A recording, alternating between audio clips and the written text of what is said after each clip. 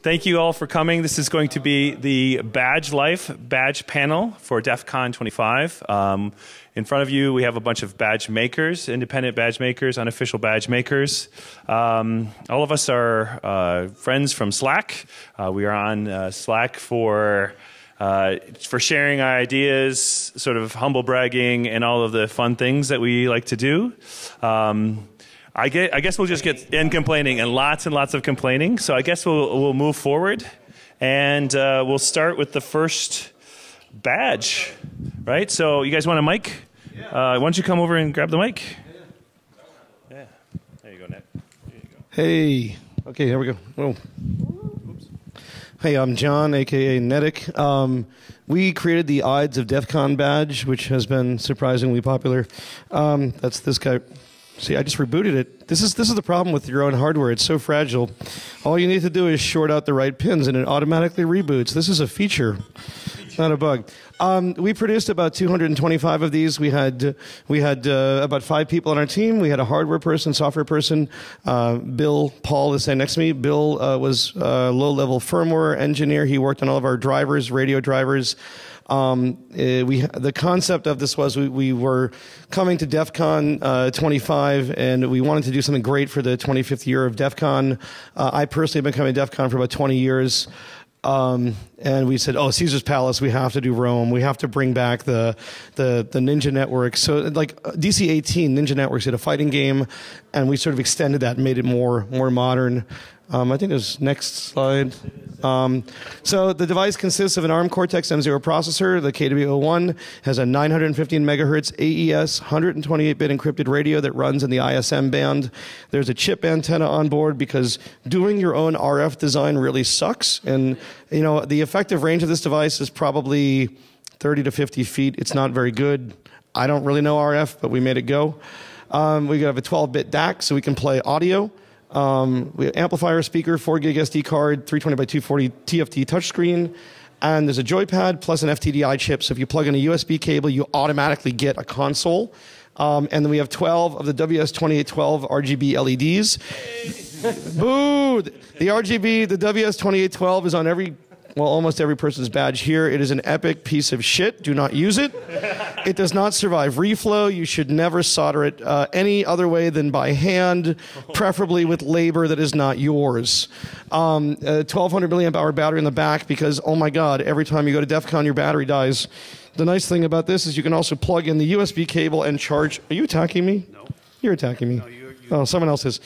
Anyway, you can plug in a standard USB cable and get a console and charge the badge. Next slide. Boop. So what did we learn? Try to use pre-made systems on a chip with RF built in. RF design is difficult. The entire design that we had was plagued by a really shitty footprint we have for the KW01. We had so much solder float. I have spent the last 3 days in a hotel room with a microscope looking through it and resoldering and reflowing badges, which I did starting at 8:30 this morning, and I haven't even had lunch yet. My entire lunch has consisted of 1 beer because I have been so busy fixing badges. But we did very well. At the end, we ended up with a 14% failure rate, which I think is really awesome. Do proper design for manufacturing. So if you're making badges, put a test system in the badge. Make sure you test things. So at least on our badge, if you eject the SD card somewhere, and then you reboot, then we blink the lights RGB, and that tells us the lights are good. And if you hold down all the buttons, then we will light the lights white that says all your buttons are working. Exterminate, exterminate. That's Bill's phone. It's awesome. And then also be conscious of design the user. We tried to make a really nice package and make it look great for people. Next slide. I think that should be it. Oh, and just some photos. We used KiCad. This is the evolution of the badge real quick. I don't want to take up all the time. But we started on a breadboard. We went from breadboard to development board to prototype to this massive, ugly Flavor Flav prototype. And then we went to, in April, we had our first real board. And then we finally produced in May 2017 the final. Next one. Yay! And thank you. I hope you have fun with it. And Car Hacking Village team. Yeah, but can you hack it? Can you hack it? Yes, it's completely hackable. There's a secret puzzle, and I will give you a clue to start the puzzle underneath the screen. Take the screen off. There's a URL or something you might want to do something with. Okay. You'll figure it out. All right, cool. Nathan? All right, hello everybody. This is Nathan Hoke, and I'm Robert Lieli. Well, when I say we, I came up with the initial design, and then I let Nathan do everything else. So I'm going to hand the mic over to him, and he's going to tiredly tell you everything that we did. Yeah. I've been up for quite a while. I understand the stories about using a microscope. I was doing that in the back of the car from the drive between Fort Wayne. Let's not get ahead of ourselves. Okay, let's not get ahead of ourselves. Okay. All right, ready? So basically, you know, we wanted to come up with something a little bit more unique than just a standard badge. So Robert and I came up with this idea of a belt buckle because we have a lot of truck stuff going on in the village. So Robert came up with this badge wearing modes state chart. So basically, you know, you have the various modes that you can wear this thing in. Belt mode, badge mode, right? You can wear it on your armband? Yep, headband, ankle band, thigh band, and then you decide, right? But one thing that I always try to do with the Car Hacking Village badge is I've always wanted it to be more than a badge. You know, being an engineer myself and working a lot with automotive stuff, I like to make a badge that, you know, first and foremost is a badge, but after DEFCON's over, you know, somebody who, you know, works on the kind of stuff that we do could possibly use it to, you know, every day as a development tool. So I always try to put in a lot of extras into it that people can use. So this year, you know, depending upon which badge you ordered, whether it was a pre-order badge or the one, you know, you got here, you got a lot of different automotive interfaces, some of the newer ones too. So, you know, CAN-FD and Automotive Ethernet, et cetera. You know, big thanks to NXP, sponsor, and Rapid7 for helping out on this because, you know, in order to bring a lot of these more advanced automotive interfaces into a badge that, you know, costs $50, you know, can be quite challenging. So thank you very much. So, you know, a lot of you are probably familiar with the process. I mean, you know, we paste boards, we pick and place, we reflow, and then we work on them in the back of a rental car between Fort Wayne, Indiana and Las Vegas because when you try to ship LiPo batteries, no matter how much process you go through, I had 2 people at FedEx tell me that I had everything in place. The driver shows up a week and a half before DEFCON. He's like, I can't take these. I'm like, well, what are you talking about? I talked to 2 different people. He goes, well, you don't have DOT form this, and you don't have this. So I'm actually kind of glad that I made the decision again this year to drive them because Last year we had to do this. Last year I had to do this as well, but that was my fault because I dropped the ball. I thought I could just like throw them at FedEx and ship them. Well, that was pretty naive. So this year I really tried, but I'm glad that I didn't because FedEx called me like 2 days later and said, hey, you missed your pickup, right? You didn't give anything. So they were telling me the horror stories of what happens with hazmat stuff. You know, it'll get accepted. It'll go from Fort Wayne to Kansas City, and then some curmudgeon who's in, you know, whatever department there at that FedEx facility will say, sorry, we can't ship this, which, you know, DEFCON is not going to reschedule for our badges, right? So got to do it. Cool. So, but can you hack it? Yes, you can. So last year, you know, last year and the year before, it was kind of a closed system that you could script using Pawn to do a lot of stuff, which was cool. But this year I wanted to kind of open it up more. So, you know, on our website, I'm just, you know, all the schematics, all the software, everything. So somebody could actually use this in the way that I, you know, was explaining before. Basically, you know, use it to do stuff after DEFCON, right? Thanks. Yay! Car Hacking Village badge. Thank you. Who's next? All right, DC 801. Yeah, here you are. All right. You go, Sam. Come on, hamster. Hi, I am Rushan. I'm the... Is this on? Okay. I need a whole tire. So I'm the parts junkie artwork guru. I did majority of the design of the DC 801 party badge and that layout and how to carry it. And then Michael Peterson, Celerity, he helped do the layout and Eagle of the badge. He's not able to attend DEFCON here. And then we got Hamster here, which is our master programming guru. Code Monkey. And then we have Nemus, which is our wizard that helped organize the back-end stuff for our badge. Our badge is a homage to Helga, a special, which is a sheep that deals with our DC-801 space that if you come to our party, you'll learn more about. Special DEFCON 25 badge. Prototypes are all in yellow to deal with Golden Fleece and get in with the mythology. They all have Hermes helmets, and the final badges are in white. They grant VIP access to our parties on Saturday night here at DEFCON. We pre-sell them early, around May or June of the year. 801 Labs is a hackerspace, so all the proceeds that we get from the badges goes back to our hackerspace in Utah to help make that better for everyone else.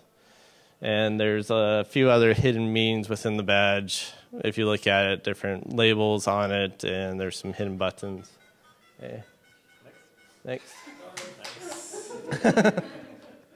Okay, basic specs. We're using a Regato BMD 300, which you notice there's a few other independent badges using that. It uses a Nordic NRF 52832 and a ARM Cortex M4F processor. It has about 32 GPIOs, 512 kilobytes of flash memory, and 64 kilobytes of RAM. We run fully off of the onboard chip. And then we have two RGB eyes, which on the final badges are rotated 180 degrees. So if you want full green capability, you need to learn to desolder and resolder on your RGB.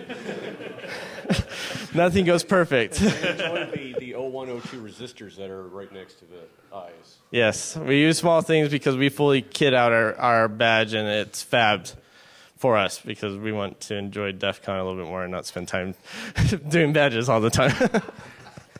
So it's a lot of fun. Programming is one of our longer pulls in our development.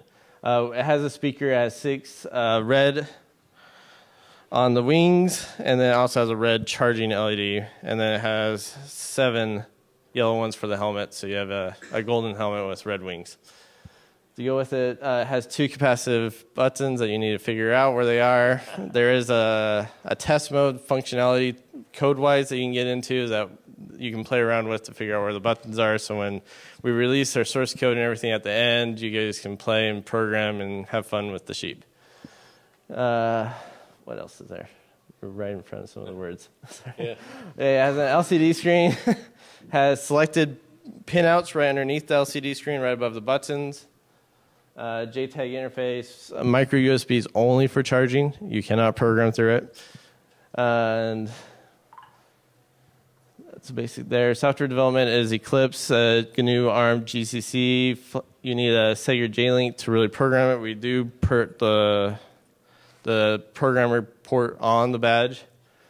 So you get the education one, 60, 70 bucks, program all ARM chips. Pretty nice.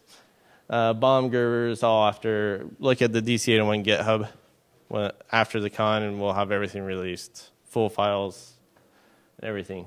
Okay, some precursor things. We started with the basic design of the sheep, and then started doing layout in Eagle, and make sure the parts line up right, get our silk screen the right size, everything else, figure out a way of carrying it. We didn't want to do normal lanyards, so we decided to do 6 inches of Velcro, and then give you an awesome S-beaner that's also a bottle opener. Figured it's very useful at DEFCON to have a bottle opener and have a badge that you can print anywhere. So you don't have to wear it around your neck. Okay, go next. Some tips.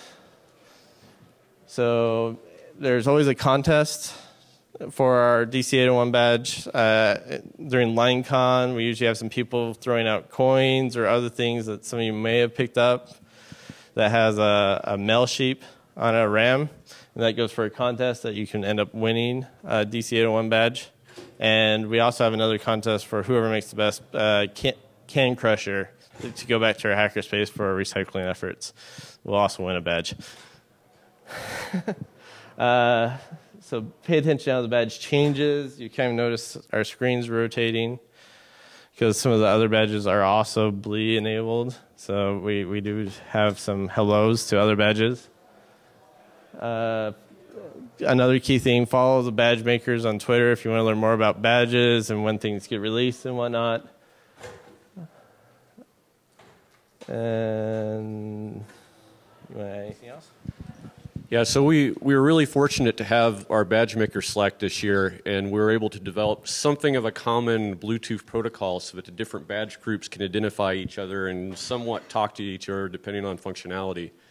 And the final thing that we did on these guys is we're running a game of contagion. So we'll see, you get to enter what we're calling an offensive vector into your badge. So we'll see by the end of a weekend who comes out on top as which team infects the most badges. So watch for that. Oh, yeah, and that will be at our party. So come to our party, and we'll have a blee sniffer and everything else, and projector, and see all the fun blee badges at our party. Hey, all right. Oh, they're not here right now. I guess I'll just do this real quick. No, I'm kidding. So I guess we'll skip over them. They might come later. So we'll come back. We'll come back to them. Yeah, me too. Maybe they're too busy doing flash sales for right now. So, okay, here we go. Hi, I'm Borgle on the internet. I'm a random asshole who decided I was going to make a badge for DEFCON because I came to DEFCON for quite a while and planned every single year to build one, and then finally got off my ass and actually did it. So it is a dragonfly. If you've read the book, The Diamond Age by Neil Stephenson, it's a book I quite enjoy. There's a sequence in which a character goes to a party and everyone is wearing these funny cloisonne dragonfly pins. And over the course of the party, they notice they kind of synchronize. And then in the context of the book, there's nanites and other crazy shit. There's no nanites. There's no nanites in the badge, to be clear. The team is me. I did the things. The theme of this was, so last year I kind of tried to build a few and mostly failed, but last year the theme was learn about electronics. This year the theme was learn about building more than one of something, which means, God, that's so hard. So that means focus on reliability and reduce risk. So that means reduce financial risk, and there's a bunch of money stuff in here. And it also means reduce risk of failure, increase yield, things like that. Beep. I don't know. Okay. So I have no features besides exactly what it says on the tin. It has no puzzle. There is, like, SWD is available, so if you want to reprogram it, you can do that. You can plug into the UART. There's no puzzle there either. It does exactly what it says on the tin. So if you're alone, it does random RGB fades, and it beacons periodically in infrared. And if you are near other people, it will use the beacons to synchronize a clock, and then they'll kind of all traverse the color space together. And then as you move away from each other, they'll spin off randomly into RGB fading again.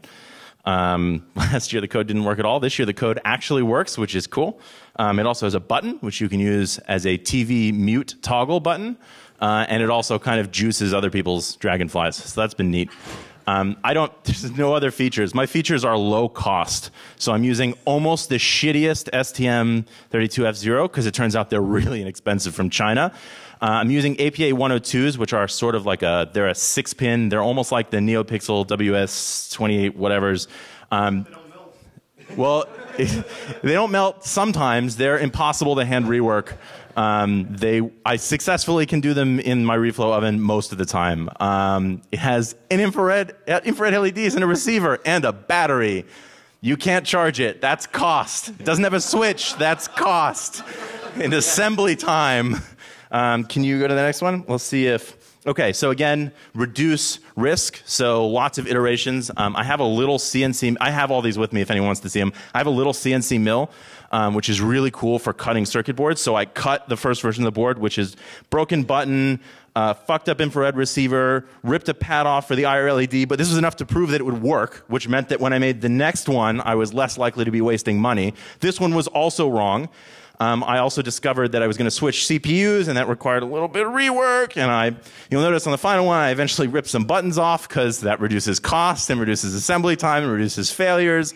I made it a cool shape because I figured I'd end up with a bunch of them. I'll talk about these LEDs in a minute. I did another iteration, which is functionally equivalent to the final one, and then a final iteration to make sure the size and the shape and everything was right, and then the real final one that came after that had the real silk art and everything, courtesy of my mom. She did a great job. I really appreciate it.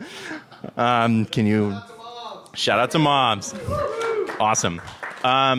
Okay, so these were all hand assembled. So the cost to me to build one is about $7.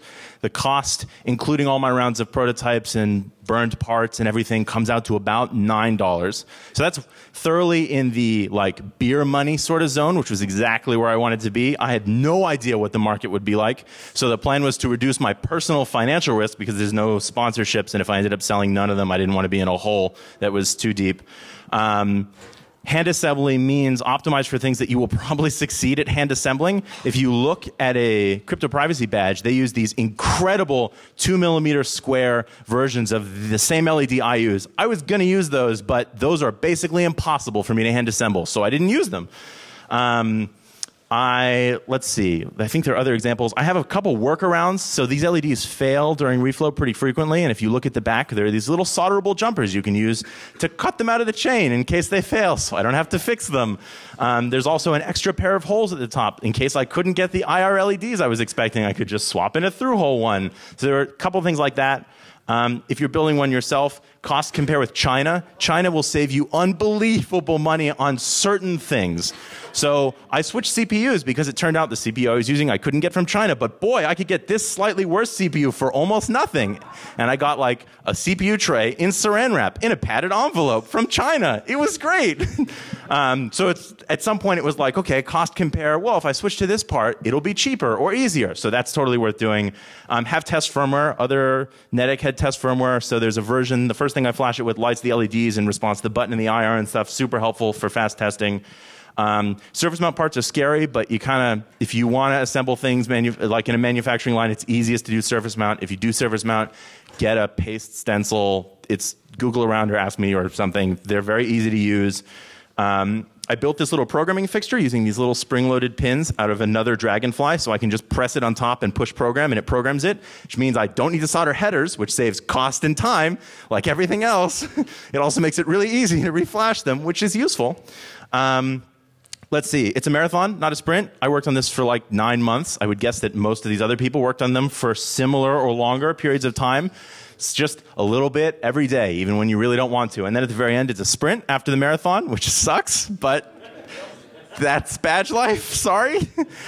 Let's see. Yeah, strip unneeded stuff, pull off buttons I didn't need, things like that. I totally over-optimized my like cool animation framework, which is great now, but it made it basically impossible to debug, which was stupid. I shouldn't have done that. Don't optimize until you need to optimize, because you'll be wasting time. I think that's pretty much it. Cool. Thank you very much. All right, let's do crypto and privacy, Carl. All right, I'm Carl Kosher from the Crypto and Privacy Village. Hey, Justin, do you want to come up? Sure, all right. Yay. All right, so we did the Crypto and Privacy Village badge. I focused on the hardware development and the low-level firmware. As I'll talk about later, there's an 8-bit microcontroller and an ESP32, and so the low-level stuff on both of those I did. Whitney Merrill, another co-organizer of the Crypto and Privacy Village, did the badge art. She also made these PCB keys, also in KiCad, also produced at the same board house. They're pretty sweet and part of a puzzle, and developed some of the puzzles that are on the badge. And then Justin did Python development and wrangled China a lot. Boop. Where's Slackbot when you do? Oh yeah.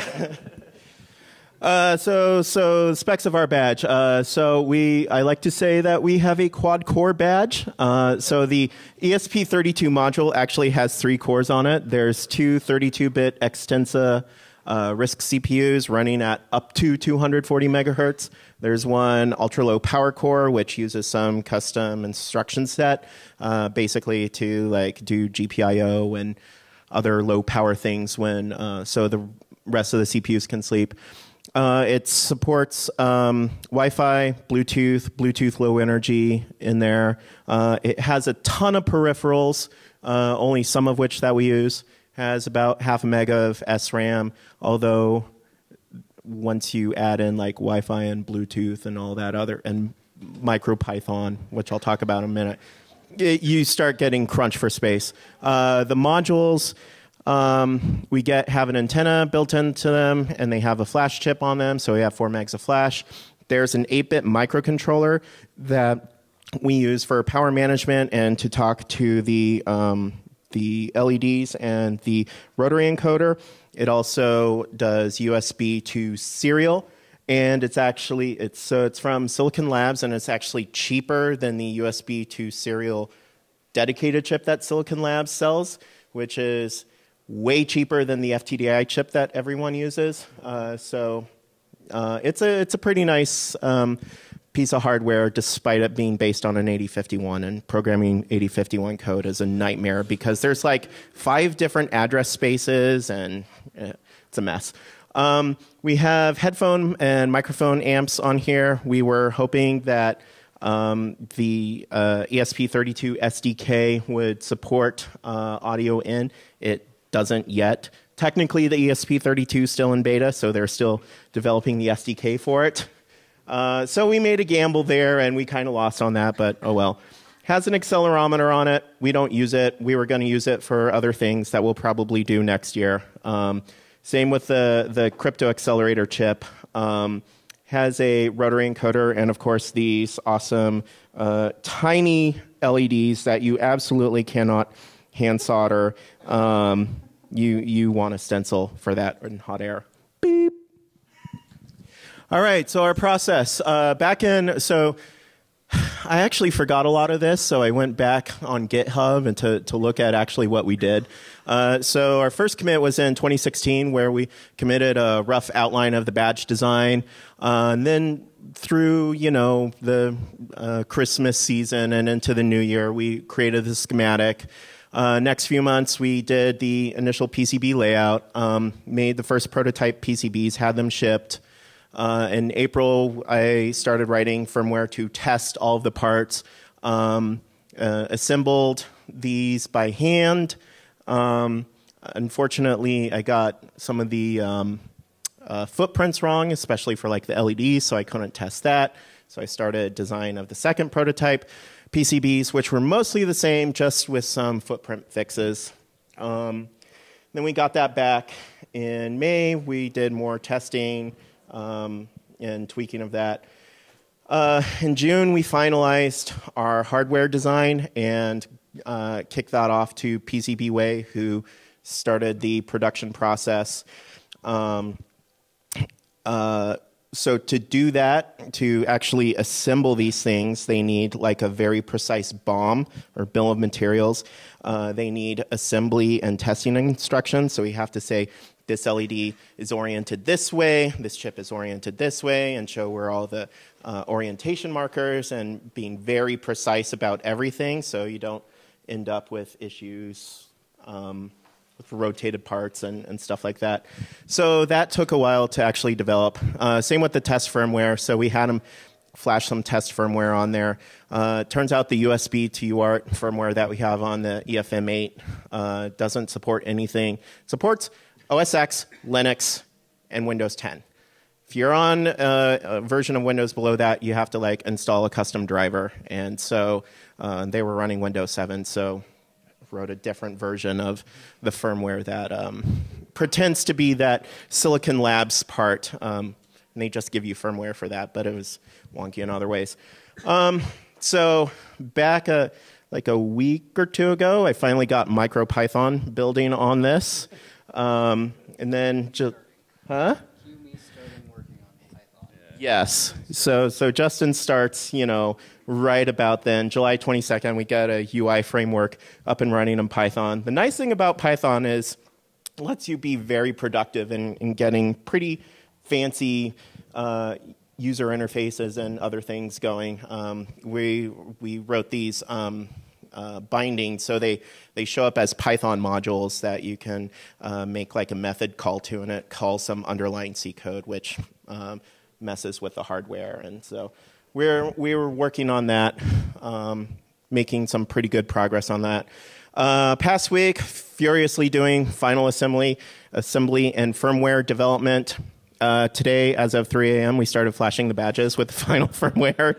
And today at 10 a.m., we started selling the badges. Boop.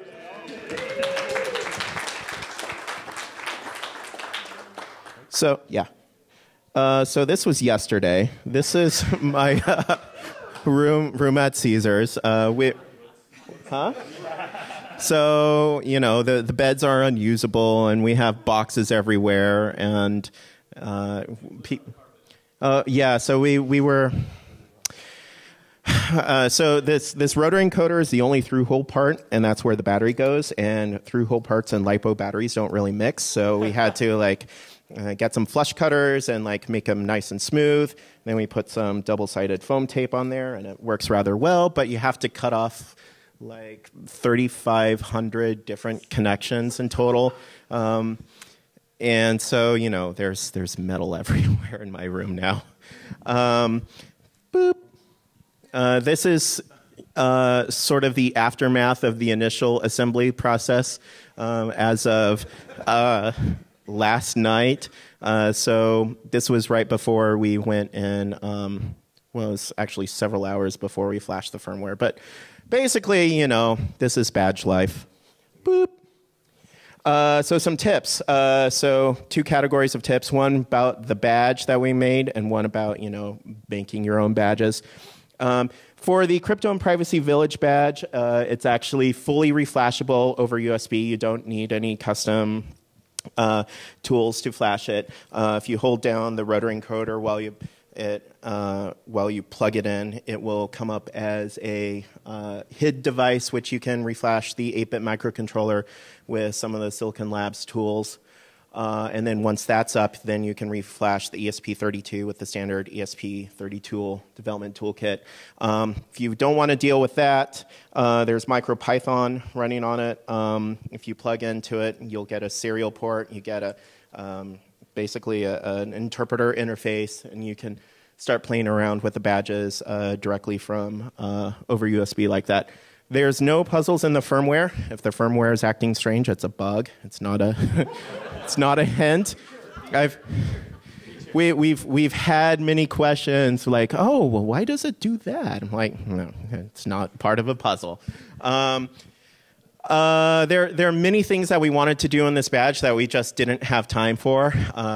As you might have noticed, there's a lot of hardware on there that we don't have software support for.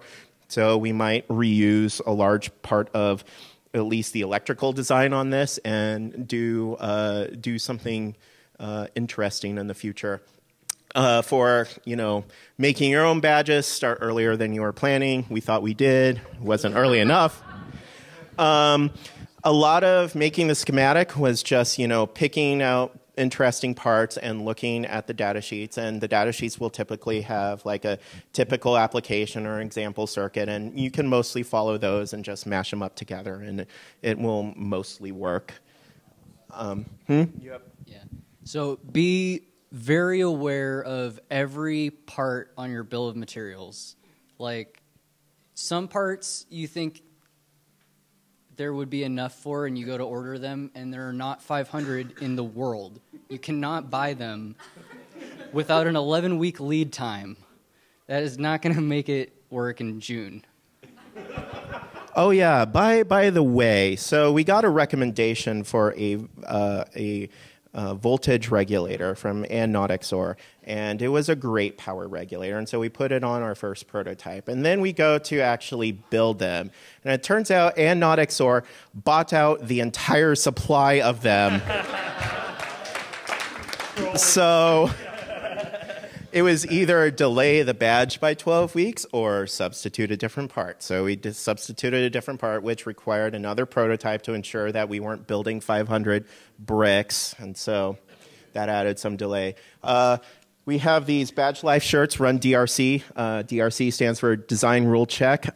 Basically, it is a bunch of schematic and PCB tools will check for things like shorts, things that aren't connected, whether you have traces that are too close to each other. And so this just ensures that it can be manufactured and it matches the schematics. And there's also ERC for checking that the schematics are sane. I really like this book, The Hardware Hacker by Bunny. There's a chapter about outsourcing stuff to China and how to make bombs that China will build. precisely. Basically, it's like you have to be very precise about what you want. You can't just say, "Oh, I want a 1 microfarad or 1 microfarad capacitor." You have to say 1 microfarad 0603 surface mount plus or minus 10% NPO COG. You have to specify like the precise type of capacitor you want. But the one advantage of outsourcing is you can get parts a lot cheaper than you can get from domestic sources. There's some pitfalls in getting stuff from overseas, but it definitely dropped our costs by probably 3x, I would estimate. Boop, boop. Oh, I think we're out of slides. Yeah, well, we were but and didn't submit any. You're missing one tip, by the way.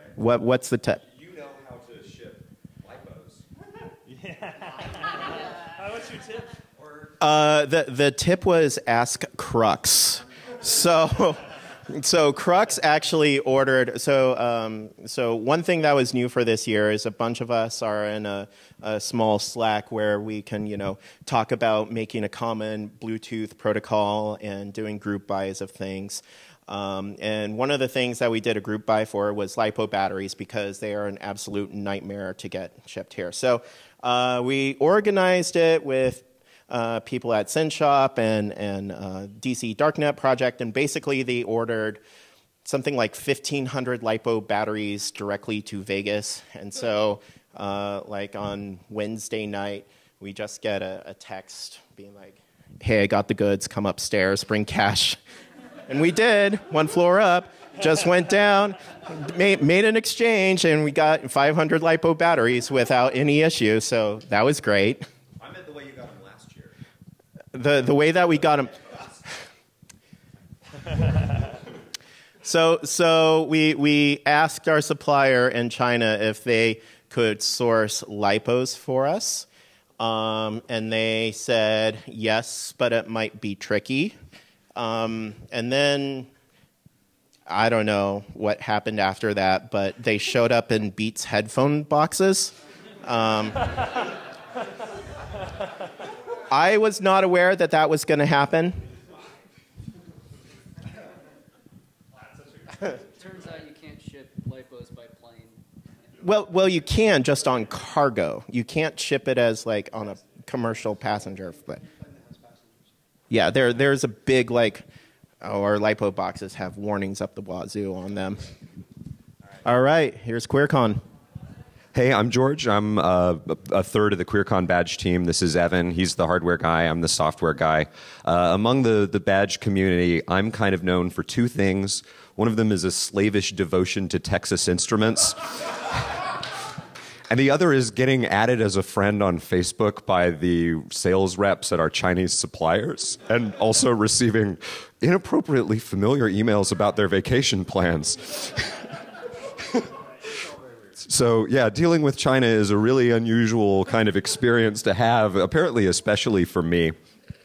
So we're a little different in some ways than some of the other badge communities. We've been doing this for about 5 years, and from the outset, our goals have been mainly surrounding community. So we don't have hackability as a major goal of our badges, in part because our group is really a social subgroup of the technical conference. So, there are some things that you can kind of do, and last year we had some, some daughter board capabilities, but that really doesn't ever factor into our design nearly as much as is our goal to make people interact with each other using the badge as the vector to accomplish that. And that's really what informs everything that we do as a team.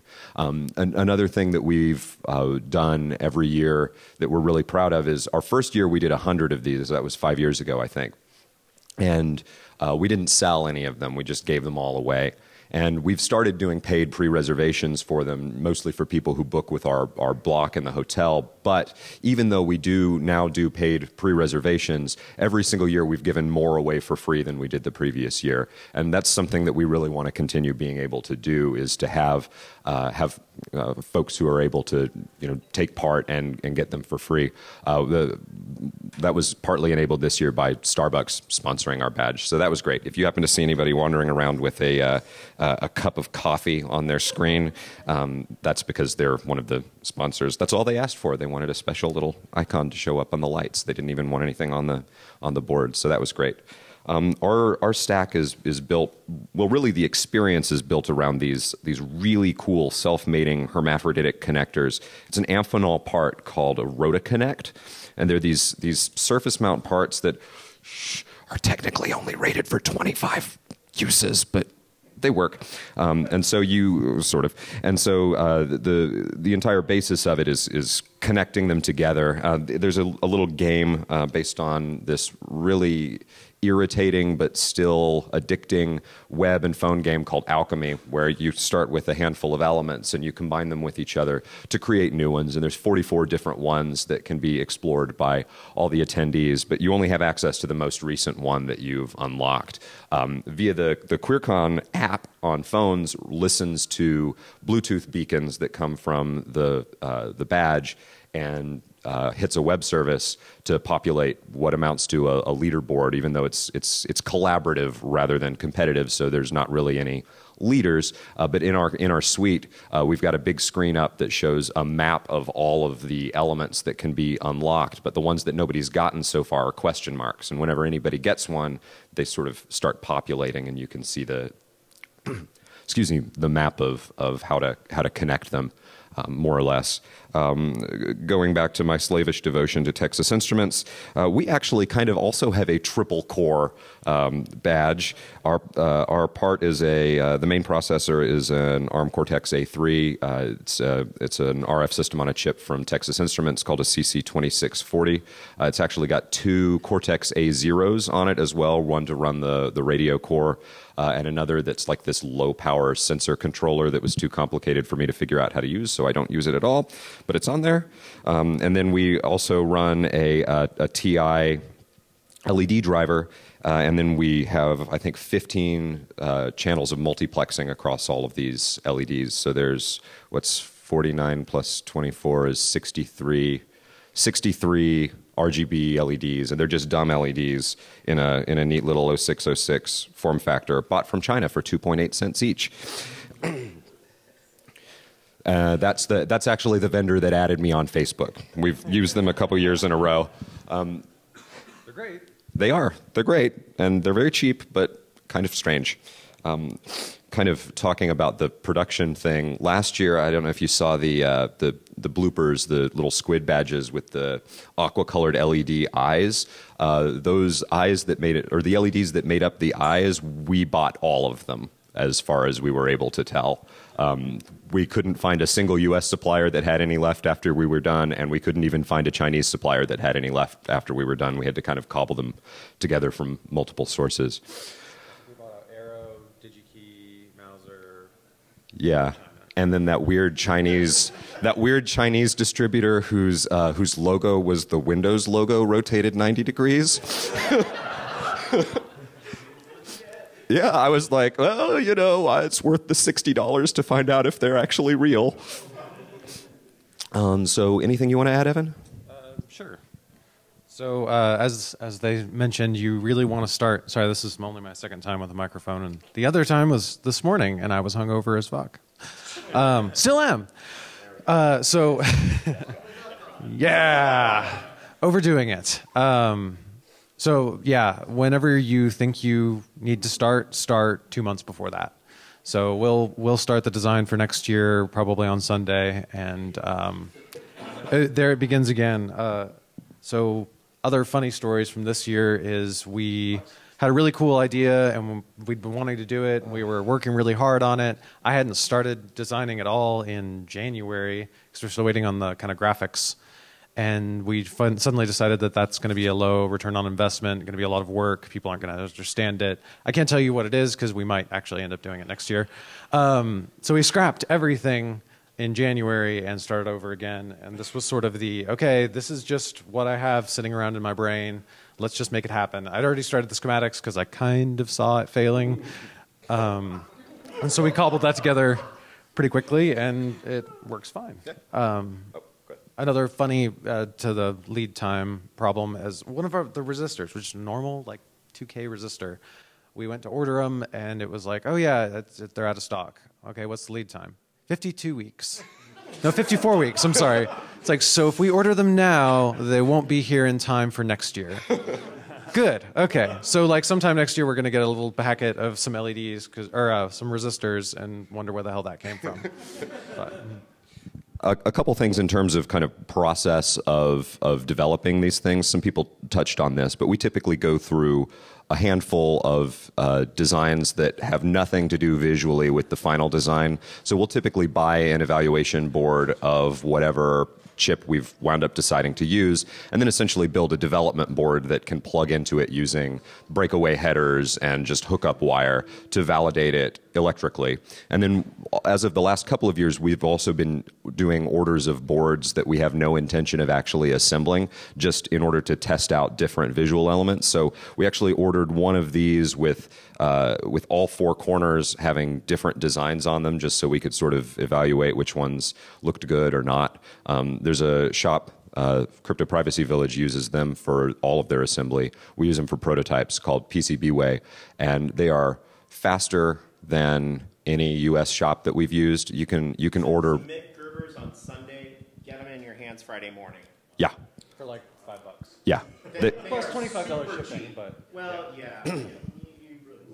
so nice to send them in batches. But. Yeah, but it's fantastic. They're a great tool for that. I mean, it's cheaper and faster even than using one of the batch services based in the U.S. like Osh Park or Batch PCB before them, and so on.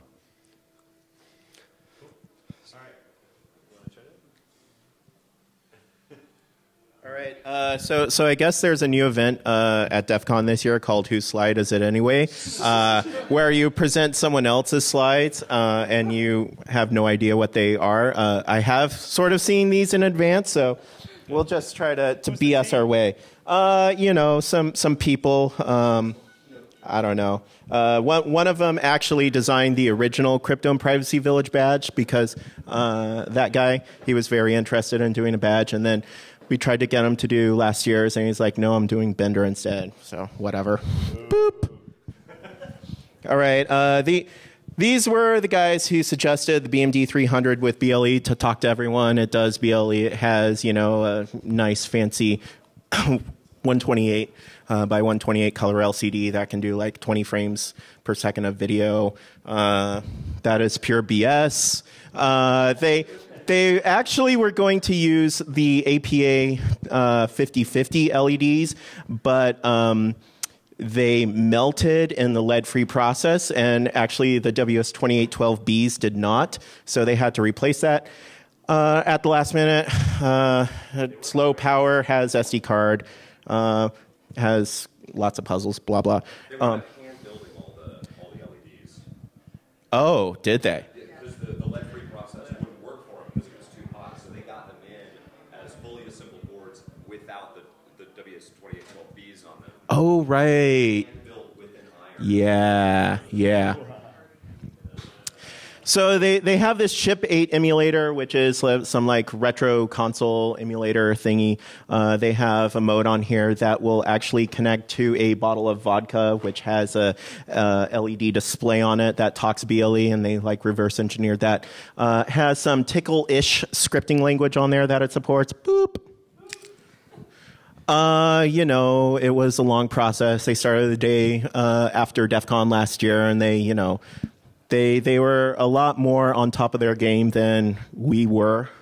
Boop. They have some tips. I guess they make fancy charts because they actually do that for a living. They're in like management hell. And then Kickstarter and stuff. You can read the tips. Boop. All right, that was it. Hey. Yeah, one more thing. So when I first sat down to do the software for this, when I got the screen working, I thought, how can I do video? And when I saw how much trouble it would be, I put it aside for a while. And then when we joined the Slack where everybody was demoing their stuff and talking, I saw an early prototype of the Bender badge with a little video player on it. And I'm like, well, shit, now I have to make it work. So I went back and finally managed to do it, but it was a real big challenge. But that was what inspired me in the end. All right. All right, guys. Well, thank you guys very much. Thanks, badge makers. Thanks, badge buyers. Really, without you guys, honestly, what are we doing this for? If you think about it. Yeah, we got your money, and you have a badge.